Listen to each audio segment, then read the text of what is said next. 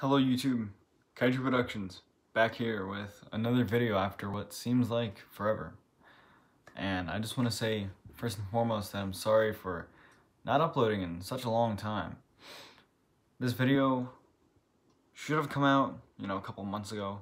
This video really shouldn't have to come out. I should have been posting and uploading and all that when I told you guys that I would, and I didn't. I just let other things in my life, of course, that are more important than YouTube take the priority. And that was a decision that I needed to make, that I wanted to make, and that even if you guys felt like you were being, neglected with videos, I still needed to take a break from YouTube. And I don't know how long the next break will be, because I'm not going to be on YouTube uploading, I don't think, that much, but I'll see. I definitely have some stuff in the works right now, videos that I want to make, and I'm gonna start dabbling back, in some film type of things with some friends, and hopefully, getting some content out there for you guys again. There's some Godzilla videos on the way for you guys, some stop motion, some bots versus cons, definitely on the way.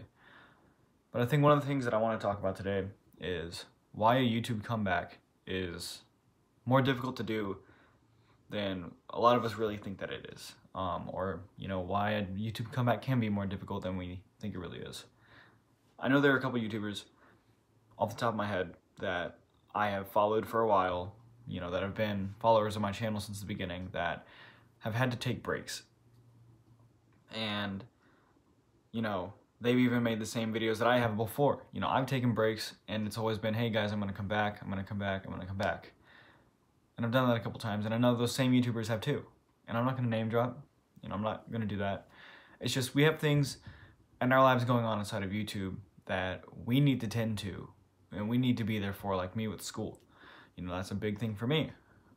Me with my plans after school, like after I graduate, those are approaching fast, and those are plans that I want to deliver on. And then we have other interests, like my channel is mainly about Godzilla and Nintendo and Transformers. Now, I do want to put more attention to Nintendo, but another thing is, guys, I have things outside of YouTube that I don't share on YouTube, of course, and, that I don't really care to. And that's okay. And one of the things that I'm also interested in, is music. I do a lot of music collecting, and I like buying a lot of CDs and listening to a lot of music, so I spend a lot of free time listening to music and, doing various things and researching things and, again, doing schoolwork.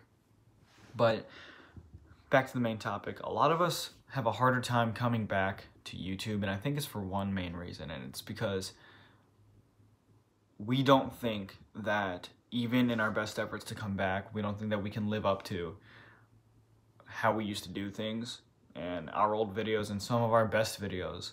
I know there are videos that I made in the past, like a Lego Godzilla stop motion, which, when I first made it, I thought it was great. And then I went on and I started getting better at stop motion, and I was like, man, that video doesn't look quite as good as my new ones, so I didn't think it would pull in that much traction, but it turns out to be, I think, my most popular video on my channel. So there are just those types of videos and those types of things where it's like, we don't think that we can live up to that hype. We don't think we can live up to the, quality of content that we necessarily want to.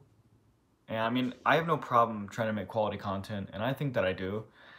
It's just that I don't think my content that I'll make now, since I don't have that much time, I think it'll be rushed, is what I'm trying to say. I don't have that much time to spend on it like I did, back in the 8th, the 9th, and the 10th grade. I don't have all that time now to just dump into making a stop motion, which will take a couple hours to do at most for a 30-second video. Like an hour for maybe a 30-second video sometimes, with editing and like getting the lighting right and, color correcting and all that kind of stuff. And, going into longer videos like the bots versus cons videos take a long time to make, for a 1 minute, 2 minute video, because you have to do all the transformations, you gotta go in, you gotta speed them up. I really have to make a video one day editing one of those episodes just to show you guys. Lord Midas Productions. He makes stop motion videos. He makes far better stop motion videos than I do, and he will probably tell you that it takes a long time. It takes a lot of effort. And I know he's had to put his projects on the back burner. He's had to put his YouTube channel on the side because he has bigger priorities in life. And that's okay. And I hope you guys understand that that if I don't immediately come back to YouTube, it's not a bad thing. And I know that I have made the videos again, you know, promising, hey guys, I'm gonna come back, I'm gonna come back, I'm gonna come back time and time again. And I've not lived up to that hype. I've not met my expectation, my goal that I've set for myself. And that's just because I've had other things going on that I want to put more effort into. And, you know, whereas I do want to put a lot of effort into YouTube, and there's a lot of great things that I want to come, they'll come in time, but they won't be immediate, and a comeback won't be immediate. And I want you guys to understand that. So that's just a little video updating you guys.